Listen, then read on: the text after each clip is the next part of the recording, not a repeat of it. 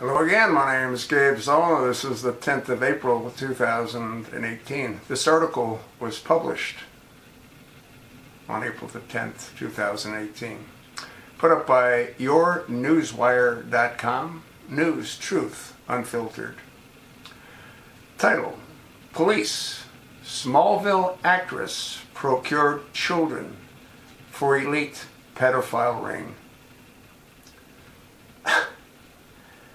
Smallville actress Allison Mack is wanted by police for helping procure young children for an elite pedophile ring in New York. Mack, who played Clark Kent's love interest in the show, has been named as a co-conspirator in a criminal lawsuit against the operators of a notorious child sex cult called NXIVM. That's NXIVM.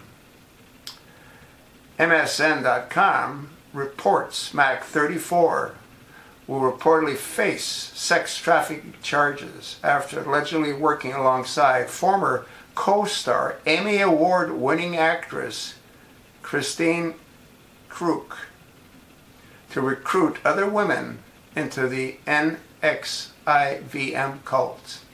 Allison was used, as was Kristen, as a lure to bring in other women because of their celebrity status. The New York Post has quoted Parlato as saying, "There's a link there for the New York Post. I clicked on it.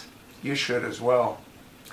According to the complaint, Rainier, known within the group as quote-unquote Vanguard, oversaw a barbaric system in which women were told the best way to advance was to become a quote-unquote slave overseen by quote-unquote masters. They also were expected to have sex with Rainier and do minimal chores for masters, and to keep the arrangement a secret or be publicly humiliated, the complaint says. Co-founder Rainier was arrested in Mexico last Monday and fronted court in Fort Worth, Texas the following day on charges filed by federal prosecutors in Brooklyn. Parlato reportedly claims Mack started as a slave for the group before eventually becoming quote-unquote a slave master. Her nickname among defectors is Pimp Mack, Parlato was reported as saying. In a letter attributed to Rainier previously posted on a website related to NXIVM, the leader of the self-described self-help group leader denied sanctioning the notorious practices. Quote, "These allegations are most disturbing to me, as nonviolence is one of my most important values," the letter said. The complaint said that many victims participated in videotaped ceremonies where they were branded in their pelvic area with a symbol featuring Rainier's initials. During the branding ceremony, slaves were required to be fully naked, and the master would order one slave to film while the other held down the slave being branded, the complaint says. Investigators say Rainier preferred exceptionally thin women, so slaves had to stick to a very low-calorie diet and document every food they ate. As punishment for not following orders, women were forced to attend classes where they were made to wear fake cow udders over their breasts while people called them derogatory names or threatened with being put in cages, court papers say. Rainier left the United States late last year after the New York Times reported the stories of some women who defected with their secret sorority, and the government began interviewing potential witnesses. He sought to cover his trail by using encrypted email and ditching his phone, court papers say. Rainier was ultimately found staying with several women in a luxury gated community in Puerto Vallarta, where villas can run $10,000 US to $13,000 a week to rent.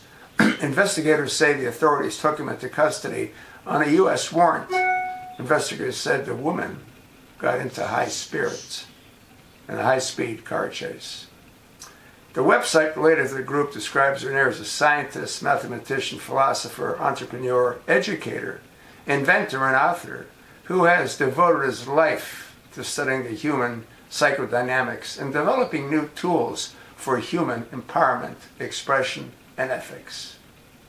Rainier and NXIVM have been the subject of criticism for years, dating back to at least 2012, when the Times Union of Albany published a series of articles examining the organization and allegations that it was like a cult. Authorities say Rainier has been bankrolled by Claire Brofman, an heiress to the Seagram's liquor fortune. Brofman gave millions of dollars covering expenses like private air travel, costing $65,000 to $85,000 per flight, court papers say. I'll attach the link. You take a look at it. Don't forget to click on the embedded links as well. Thanks for listening.